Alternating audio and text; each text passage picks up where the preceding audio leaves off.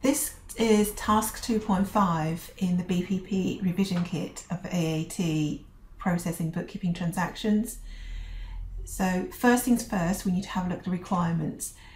It asks you to calculate VAT to reflect the settlement discount, and that is the very important word, and show the gross amount after the newly calculated VAT, and also says the VAT need to be rounded down. So I always number my requirements, so just to make sure I wouldn't miss any. The third thing is that you need to be aware that it's a 3% settlement discount. So now, first of all, we need to find out the net amount to be used to calculate our new VAT. So that net amount is going to be 258.90 times that 3%. Is this figure here. So effectively we could use 258.90 to time to 97%. If you're good at math, you use your calculator to get to that figure straight away. And then this figure here, we assumes VAT rate is 20%, times 20%, we would have our new VAT here, which is 50.22. Remind ourselves this, round it down to the nearest penny. So when it says round it down, if you've got a figure of 500228, you round it down, that will give you 5022. You not round it up, you round it down.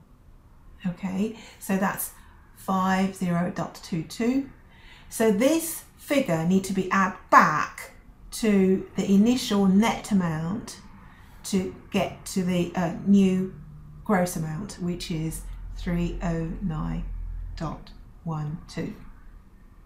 So really this figure is coming from the 50.22 plus 258.90. So to make the rest of the question fairly easy, so if you clear about what you need to do, so you will times 97% times 20% to get your VAT, and then that add back to the initial net amount to give you 378.25. Again, the rest of the question is the same. You times 97 times 20. So in your exam, if you do lots of question practice in the exam, you'll be very quick to get these done. So that'll give you 16.02, 29.62 and 87.55. And remember, all this figure need to be added back to these net amount.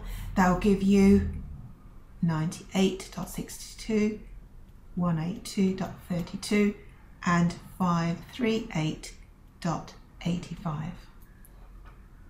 So to recap, you always work out the net amount to be used to calculate your VAT, and then times 20% to get your new VAT.